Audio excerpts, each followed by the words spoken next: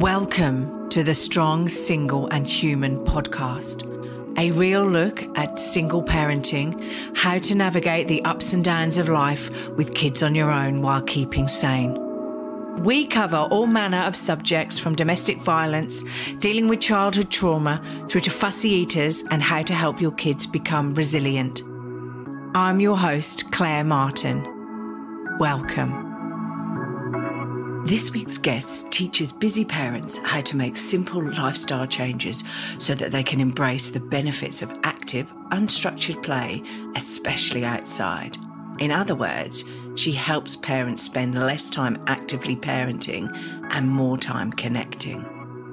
Some of the topics she covers includes how to teach your kid to entertain themselves so you don't have to spend a ton of time planning or engaging. You can engage when and how you want to instead of when the kids are bugging you. That sounds perfect to me. And how to spend more time outside when you feel like you don't have time. The weather isn't perfect, nature feels too far away, your kids span multiple age groups and you and your kids don't know what to do. Sounds like me every day. Hi, welcome to the podcast. Carrie, Paxton, Hertzberger. Sorry, that's 3 names I had to get out there. So it's all good, all good. Carrie, welcome. Hey, let's start by you telling us a bit about yourself and how you got to teach busy parents how to play with their kids. I would love to tell you that. And thank you for welcoming me. I'm happy to be here with you. I'm Carrie Paxton Hertzberger. The name's a funny story. Maybe it'll come up later. It's not important though. And I am a mom and a wife. I unschool my 2 kids. It's a particular philosophy of homeschooling. I love that. Where you do very little instruction and curriculum. It's basically all child-led learning and exploration. Let's see, I run a business helping parents play with their kids and get outside more so the parents can actually get things done. And my family is preparing to world school. So not only are we homeschooling or unschooling, but we are preparing to hopefully pack up our bags and travel as much as possible and learn about the world by being in the world, both here in the US, but we also want to travel globally. But we're a couple of years out from actually being able to take the full plunge on that. Yeah. No, that's fair enough. Wow. I would love to do that. Love to. But don't, with world schooling though, I mean, it's in the US though. You're just staying in the US for now. For now. I mean, right now we're not even really making big trips of any sort. But we do want to do both US and global. But we want to do pick a spot and live there and assimilate and, become one with wherever we're living and stay as long as we want. And then, move on, find another place we want to hang out for, months, years. And the thing is, I'm not talking about making a trip around the world. Exactly. Not where you're it's like a holiday. You're actually talking about immersing yourself into it. And wow, that's pretty scary as well. Because going to somewhere where you don't speak the language, et cetera. But yeah, no, wow. Okay, cool. So I had to deal with 265 days of lockdown, right, in Melbourne. God love Melbourne during COVID. And it was fine for the first couple of weeks, months, first few lockdowns, because there was plenty of ideas out there to get Oscar outside. But then we got to a point where he just got sick of it. He didn't want any of it. And how do you keep kids entertained by themselves? Yeah. And then not have to spend a lot of time as a parent, because I was working full time as well. So I had no help. I got no family here. Well, we were in lockdown, so we couldn't go anywhere anyway. So yeah, how do you do that? So first, I kind of have a 3-step process to help with this. But you have to really respect where you're coming from. And at what point you are and where your child is with that level of independent play. Yeah. And, the lockdown and working from home, that was so hard for so many people because it was new. And it's not like the parents had much time to transition and, quite literally, pardon the word, but train their kids, right? It's a whole new lifestyle. And there really is, whatever word you want to use, training, teaching, coaching involved to be, okay, I have to work now and you're going to play by yourself. But, and it's hard to fit in the training at the point where you just have to keep working and suddenly your kids are home with you. But my process sounds pretty simple, but I will tell you it takes time. Okay. But the first thing is to connect. Always start by connecting with your child.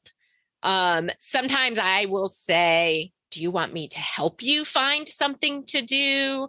Or what would you like to do? Or, oh, I saw you doing this thing yesterday. Could you show me more about it? And you spend a little time engaging. You're in their world. They have the floor. They are in control, as long as it's a mom-approved activity. And dive into it with them. And then, that's what they want. They want the attention. They want the power. And you're giving that to them. And you're starting off right away with that. Yeah. And then is when you step away.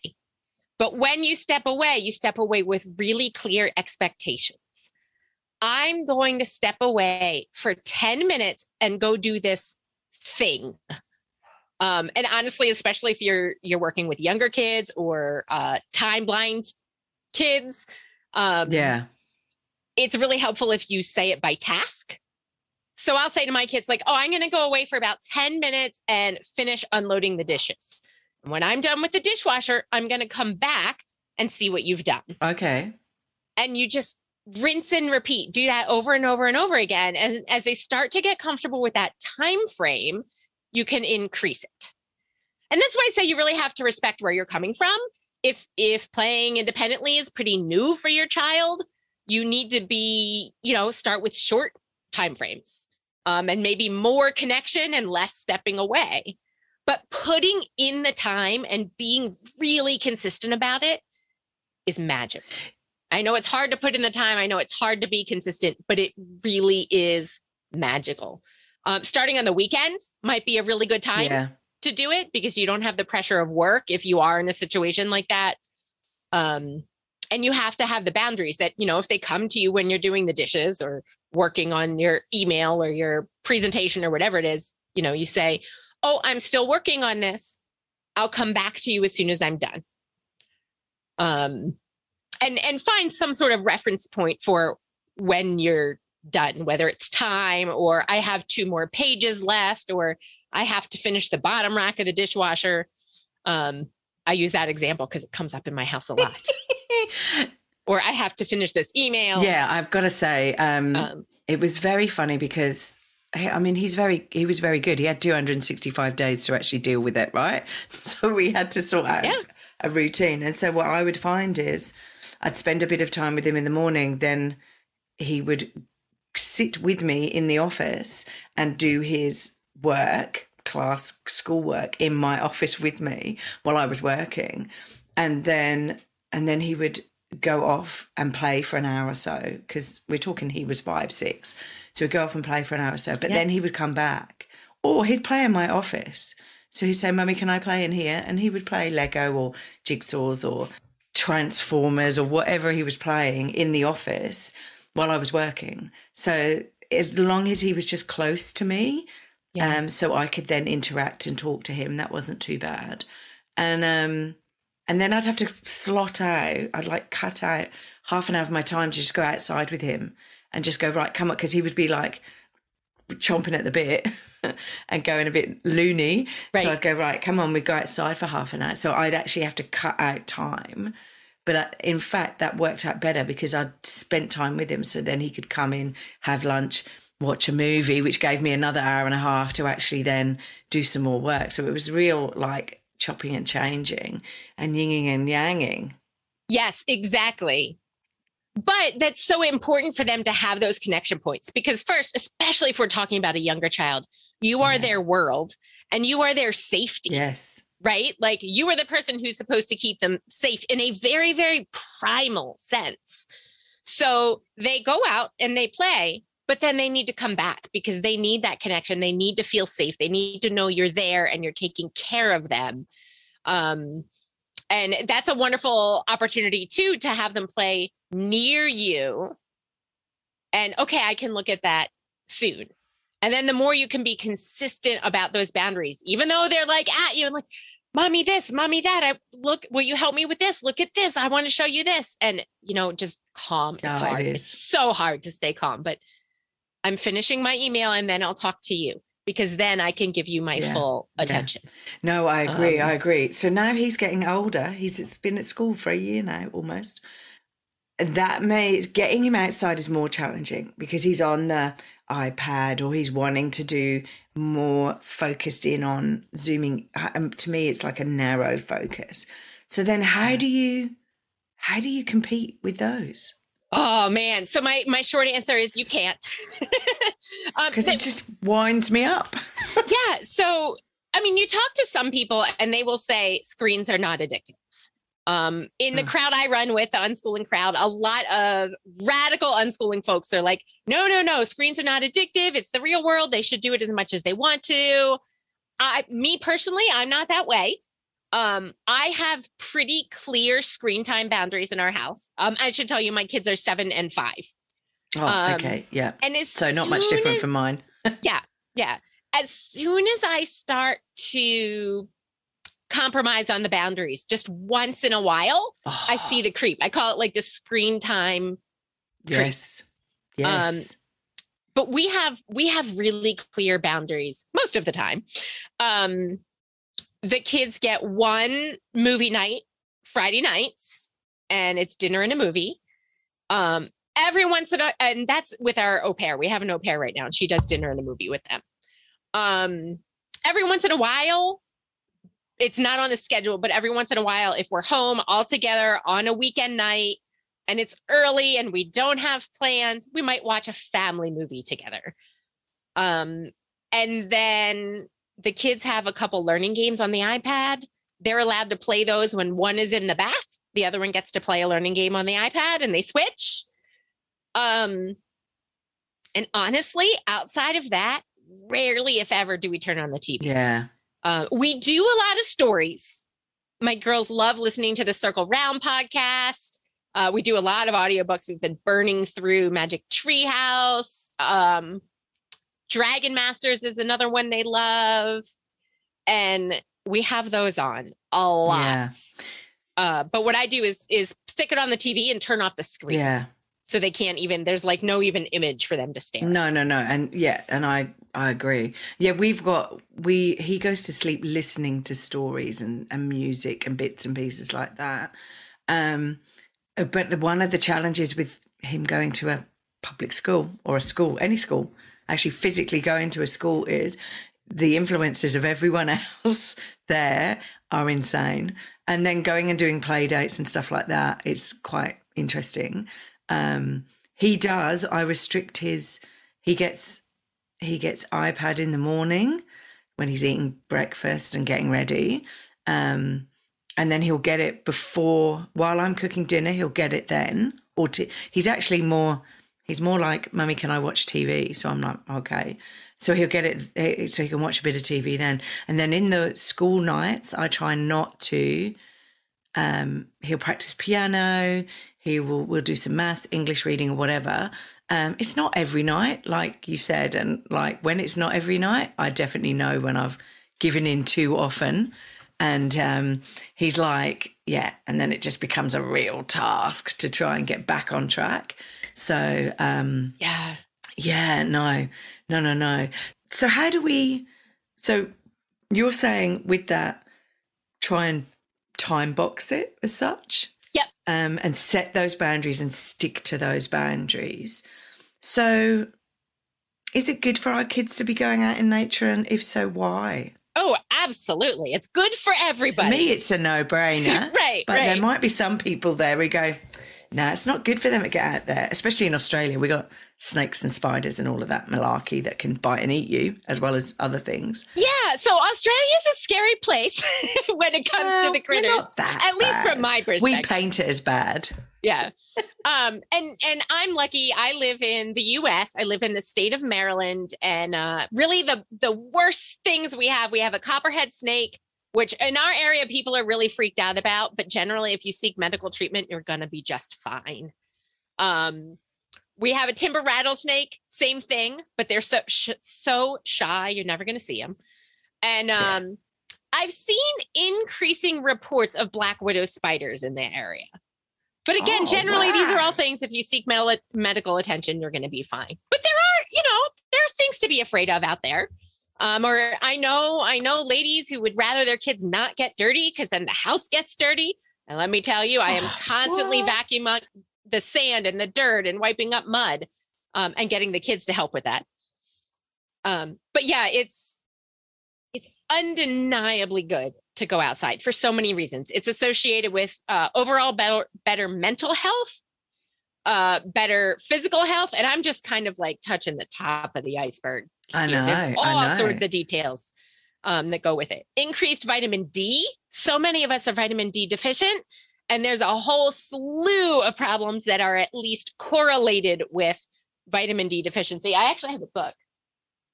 Can't say I've read it, but I have a book here. The Global Pandemic of Vitamin D Deficiency. And wow, I was going to say, it said VDD on there, and I was like, wow, I don't know what that is, because VD is a completely different... it's a completely different thing. Yeah, no, that's cool. That's cool. Okay, so how do we get them outside? If, like, I understand about the trying to get them to entertain themselves, but I know during the pandemic...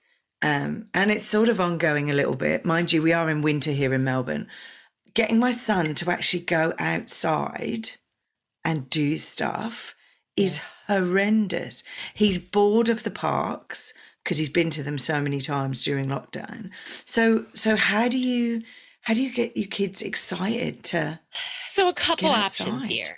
One thing that's really helped us is we have a unschooling co-op that we go to that's 2 days a week, and it's outside 3 hours a day. And this is the routine, or if you're a family that goes to school, it could be Saturday is our outside day. And no matter what, we're going outside. And even if it's not to play, we're going for a walk. If there's a store near you, you walk to the store or you eat a meal outside. It doesn't have to be all of a sudden launching into 6 hours a day outside. But it really helps to set an expectation around a certain day or time of day if you're just getting started, or you are competing with YouTube, or you are competing with, okay, I've been to this park a million times, I don't want to keep going there. So that helps, just the expectation. And I would say if this is something that's really important to you as a parent, you just do it anyway, even if your child doesn't want to. And you just start the expectation. It doesn't have to be long, even if you're just getting started. Or you make it a nice connection time where you read a book together. Or I personally wouldn't want to do this with my kids, but they take the tablet outside because at least it's getting them out the door. You like I said before, you have to respect where you're starting. And if you're starting with fighting about wanting to be on the TV and the tablet all the time, well, then take those things outside. Oh, wow. I was going to take them away. or just take them totally away. Yeah. That's another way to do it. There are so many different approaches, and you have to respect where you are, and you have to think about what is going to work for your own personal situation. Yeah. No. If you have to work from home for 6 hours a day and your kids are home with you, it might not be the best opportunity to just cold turkey the electronics, because then your child's probably going to be at your feet and you're going to get frustrated and it's going to be difficult. Yeah. So it might be, they're going away for half an hour and instead you're going to go outside. Yeah. Look, that's exactly how I started, because I was like, okay, it was school nights. So school nights was a lot easier to actually manage. So it was school nights. And then at the weekends was like a set time, like up till 10 in the morning where you could have iPad or whatever. And then after that, you need to do stuff. Go play, do whatever. 9 times out of 10, we'd go out. Now, I like going on mini adventures, right? So I like to take him out and drive somewhere and go on a mini adventure. But like, does getting out and about need to mean driving? And is it expensive? Like, is there stuff you can do that is cheap? Oh, absolutely. I'm actually, and this is something that I'll offer to all your listeners. I'm actually working on a calendar right now. For where I am in the US, it's summer break. But it's how to go outside. Swap it around. Exactly. Yeah. It doesn't really, the activities are not particularly seasonal. How to go outside every day without having to prep and basically without having to spend any money. And literally you can find outside anywhere. Right? We don't have to drive to get to outside. No. You walk out your door or you go down your elevator of your apartment building and you're outside. And then as far as finding nature, you can find it anytime you're outside. You can even find it from your window. No matter where you are going to see animals. You will somewhere see plants, whether it's potted plants at somebody's house or at a store or a little tree or weed growing out of a sidewalk.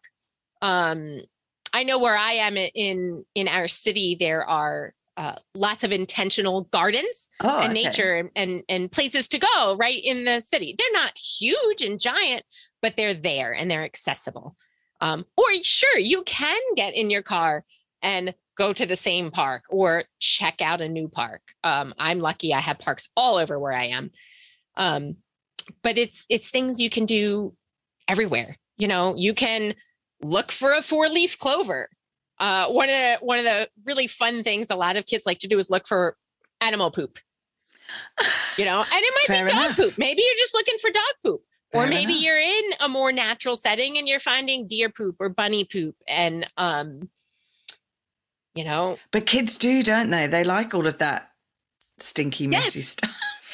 Yeah, most of the time, the grosser and dirtier and stinkier, the more interested they are. Yeah. And then that could be an opportunity to repurpose the screen, right? So we found this poop. What is it? I wonder what left it behind. And suddenly we can start to see other uses for our devices. And maybe, just maybe, over time, they will generalize and start doing more of those things at home.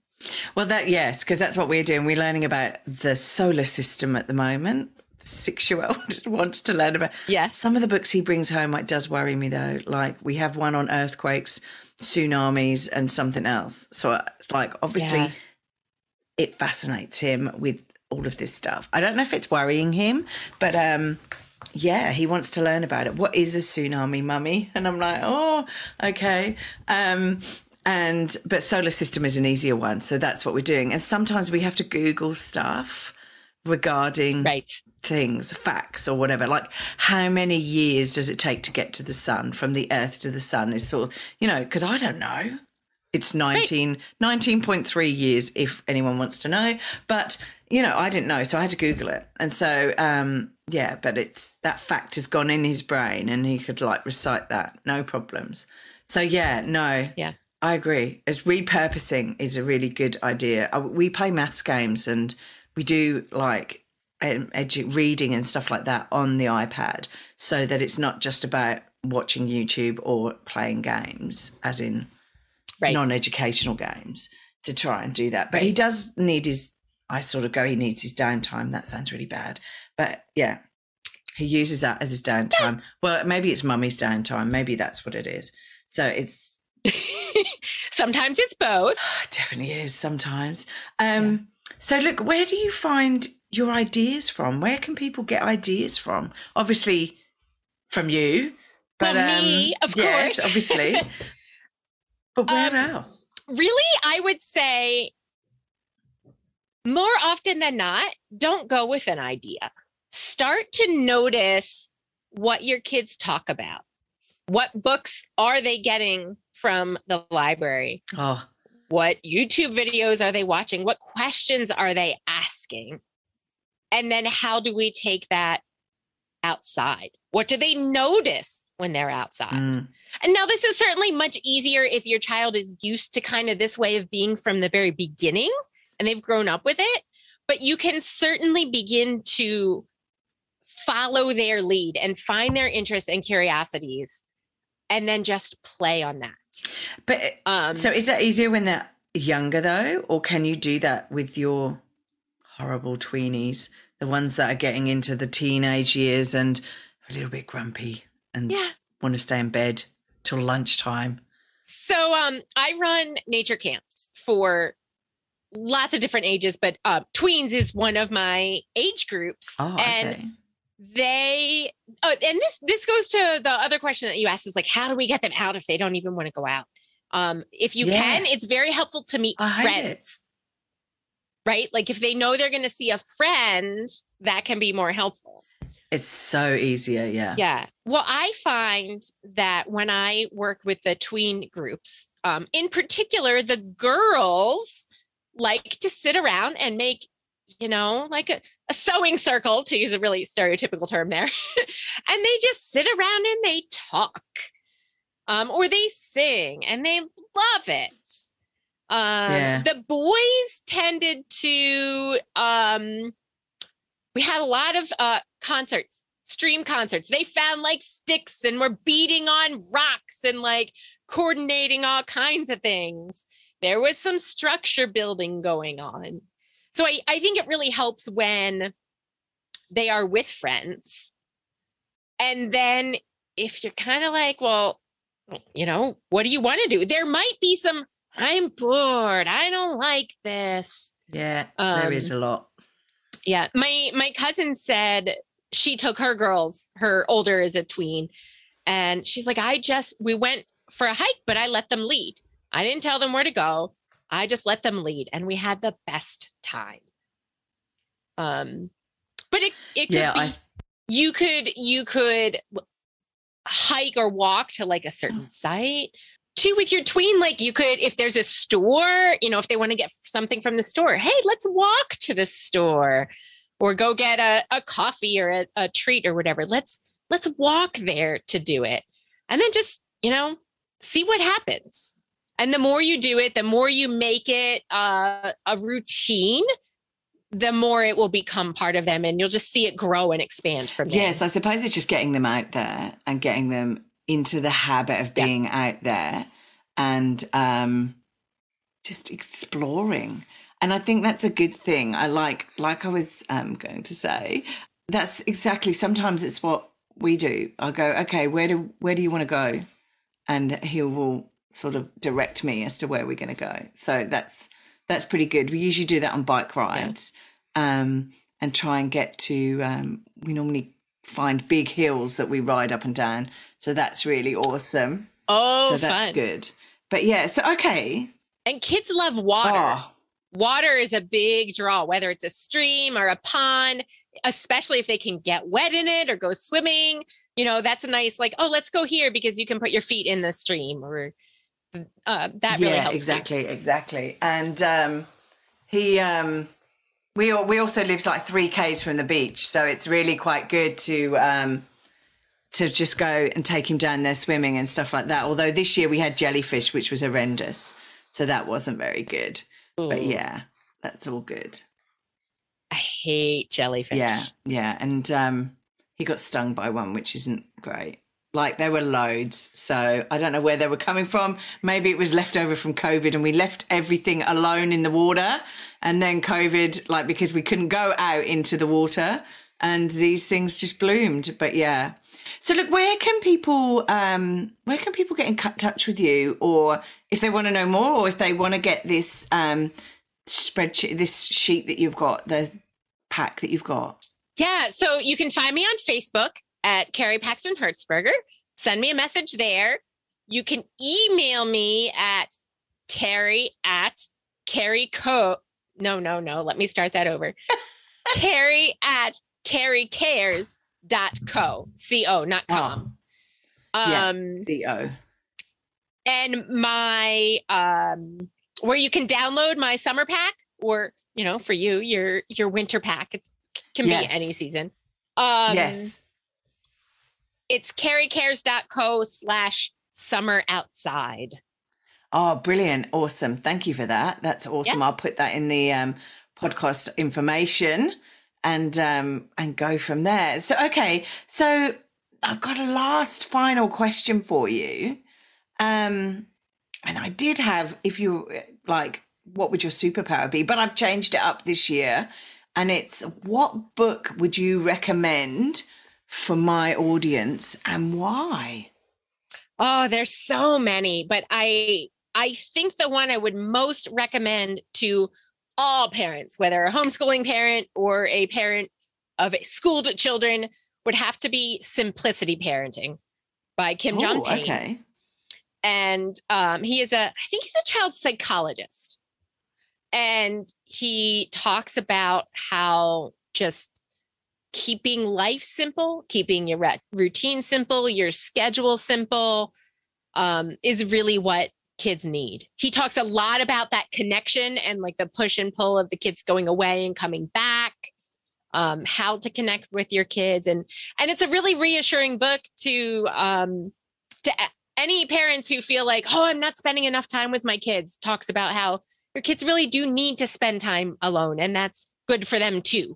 Yes, look, it's interesting what you say about them needing to spend time. They need to be bored as well.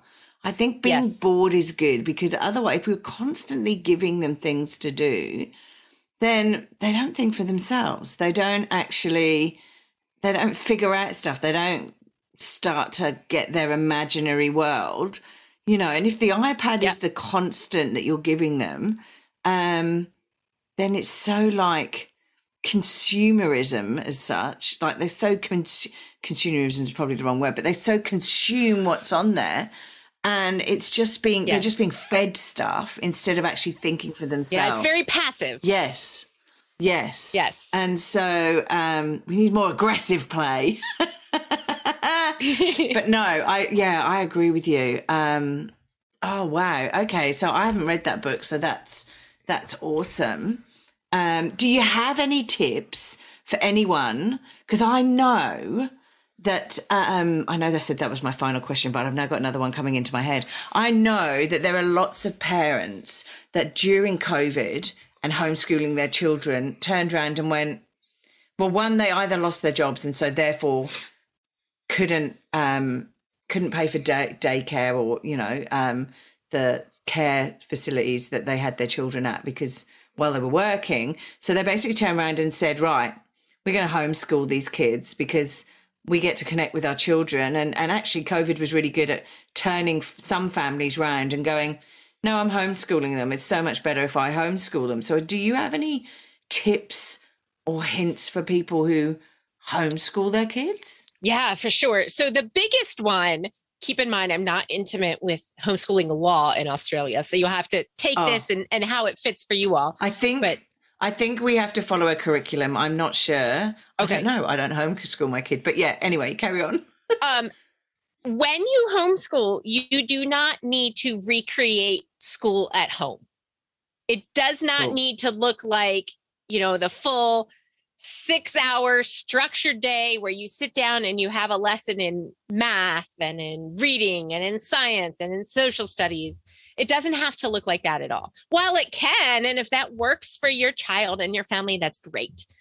But homeschooling is really an opportunity to create a routine that works for your family, that looks any way that your family wants it to look, and the kind of learning that your child wants to do. So whether they're, deeply researching outer space, the solar system. Yeah. And through that research, they're getting reading because they're reading information or listening to it. They're getting math because they're working with numbers and distances, so you can really follow your child's lead, jump into their interests and passions. And while they may not have the beautiful worksheets that your other schooled students might, they are learning in their own way at their own pace, and they're probably going to walk out of it a lot stronger in the end because they're enjoying learning. So they're more apt to become lifelong learners. Yes, I agree. And I had a question pop into my head then. What do you do if your child is more like enjoys maths but hates English? What do you do? How do you get them enthusiastic about learning a subject that they really just can't be bothered with? Try and look at it as what's the minimum amount my child really needs to do this subject right now to be a functional adult.